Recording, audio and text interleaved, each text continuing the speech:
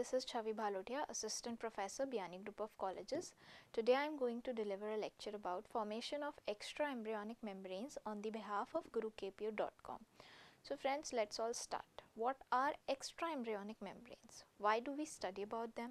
And how are they formed? These are precisely the topics we are going to cover with this lecture. So let's start. So what are extra-embryonic membranes? Extra-embryonic membranes are the membranes which are formed around the embryo. These are not the part of embryo but are developed around the embryo for its protection and better functioning.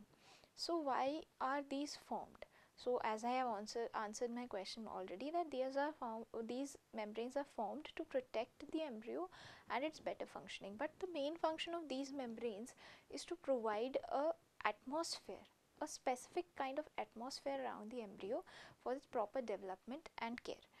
And secondly, these membranes have specific functions which are related to the specific type of needs which are required by the embryo.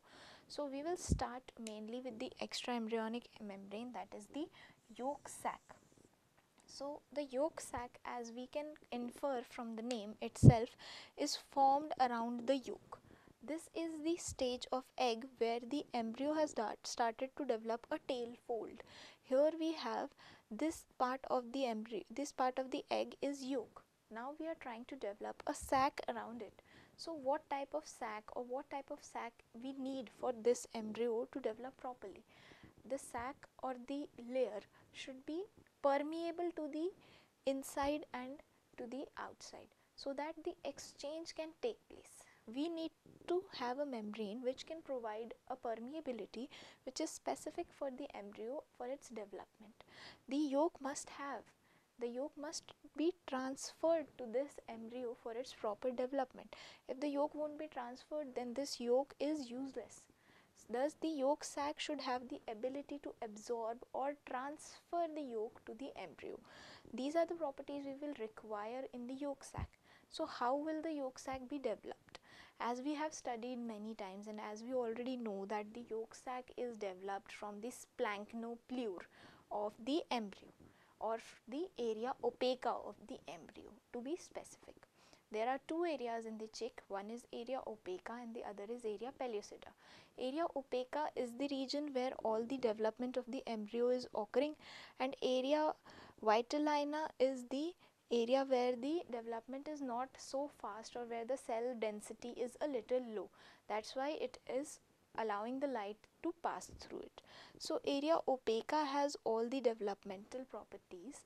Here we have the yolk sac which will be developed from the splanchnopleur of the area opaca. Now what is splanchnopleur? Splanchnopleur is basically the combination of endoderm and the mesoderm of the area opaca. So where is the endoderm and where is the mesoderm? This layer which we have represented with the dotted line is the mesoderm, and this is the endoderm of the embryo which is starting to develop right now. So these two will form the splanchnopleur. This splanchnopleur will give rise to the yolk sac. This yolk sac has primary function of providing the embryo with nutrition and has the function to reabsorb this content of yolk from the yolk itself. This yolk sac will be a transferring membrane, or you can say the absorbing membrane, which will provide the nutrition to the embryo for the time it needs. So the yolk sac has this ability to absorb all the nutrients which are present in the yolk, and it transfers it to the embryo. Second thing which we need from the yolk sac is continuity. We can say that the yolk is distributed, but here the embryo is present, but this part of yolk cannot be absorbed by this embryo because it is too far away. So we need a sac or a membrane which will cover the whole yolk and provide the embryo with the nutrition from this part of the yolk as well. So thus the yolk sac is developed from the splanchnopleur, which is basically the mesoderm and endoderm of the area opaca.